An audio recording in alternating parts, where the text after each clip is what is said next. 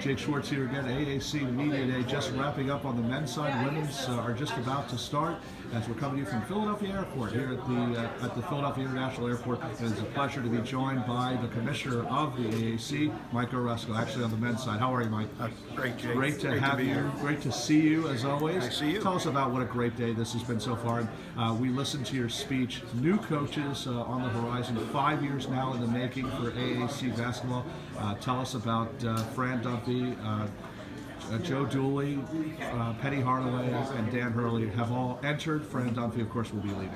Well, we're going to hate to see Fran go because he's been such a class act. Fran is one of the great people of all time in college basketball or in any profession. He's a wonderful guy. We'll miss him, but we've got him another year. And he'll always be part of our legacy. You know, they had two great teams.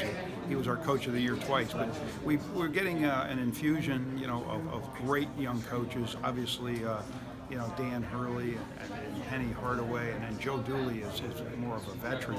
And Joe is going to rejuvenate the program at East Carolina. We're really thrilled to have those. From top to bottom, Jake, this conference has great coaches. I've never been more optimistic about our basketball. You know, our first year we won the national championship. We had 5 teams. That's right. In the top 25. I believe it was. Who was that team? Yeah, University of Connecticut. It was Connecticut. Yes, Jim Calhoun, first year.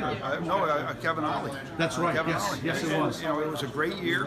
We also had 5 teams in the top 25 that year at various times, but we haven't been in basketball as dominant as I thought we'd be. But now we are on the cusp of being a terrific, dynamic basketball conference. We're also going to be really good in women's basketball. Of course, we have the crown jewel in UConn.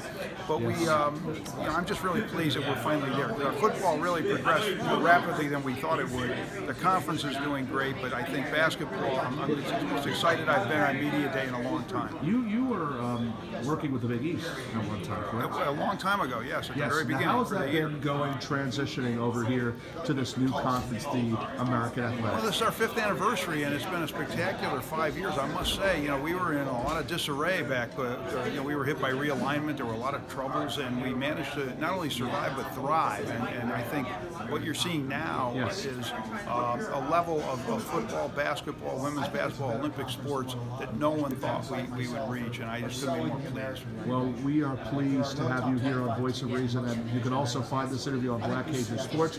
Mike Aresco, the former associate with the Big East, now the commissioner of the American Athletic Conference. Mike, congratulations on what's been a great media day, and you know we'll catch up with you. Jake Schwartz again with AAC Commissioner Mike Aresco. Thank you.